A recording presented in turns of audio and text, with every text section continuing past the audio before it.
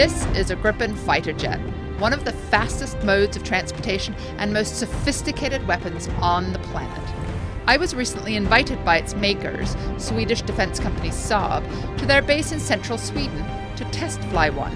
It's an experience usually only open to Air Force pilots and a few political dignitaries. First, though, the medical check. Saab had to be sure I was fit enough to withstand the G-force of a fighter jet. Potential physical problems are varied: hypoxia, spatial disorientation, and blackouts. You could actually also get motion sickness. Yes. I don't know if you're prone to that. But...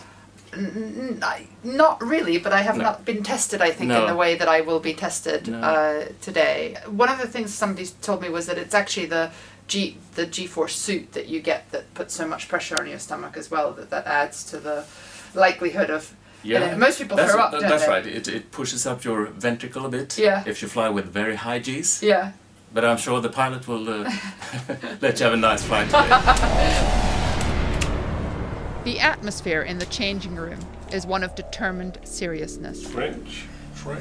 Putting on the heavy G-suit and testing the oxygen mask brings home like nothing else the dangers involved in putting your body through forces it was never designed to withstand in a plane that has not undergone the safety tests all commercial passenger jets require. Hans is the seen-it-all-before pilot you want on your first jet fighter flight. He reassures me he can fly so calmly that I'll think I'm sitting on a sofa. We'll be heading from Linköping to the Baltic Sea, 150 kilometers away. If he weren't so busy showing off Gripen's stunts, it would take 10 minutes rather than the allotted hour. Climbing into the jet was more challenging than I'd predicted. A tight cabin and a very uncooperative G-suit make it a tricky squeeze. Once strapped in and given ample warning about the ejector seat lever, we were off.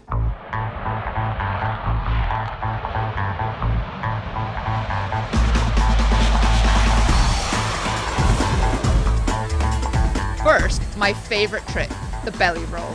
It's smooth and nothing like a roller coaster. Zooming vertically into the air is quite a contrast. The G-suit presses against my legs and stomach, and my head is forced back as darkness encroaches on my peripheral vision. Most surprising was that Hans was right. Flying this killing machine can be absolutely serene.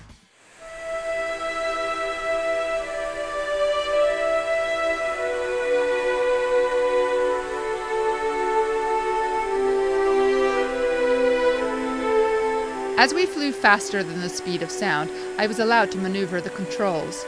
At slightly slower speeds, Hans showed me how to lock the radar onto enemy aircraft and ships. It felt oddly comforting that his instructions came with a Swedish accent. At least this war machine, which helped scour Libya for Gaddafi, was flying over a neutral country.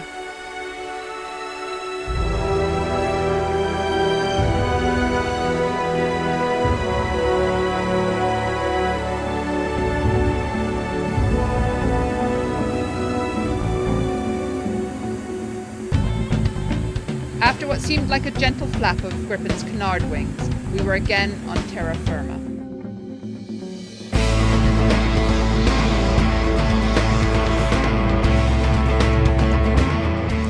Oh, it was fantastic. Oh, he was such a gentleman too. I don't know if I like the plane or the pilot better. I have to decide. No, it was brilliant. Absolutely.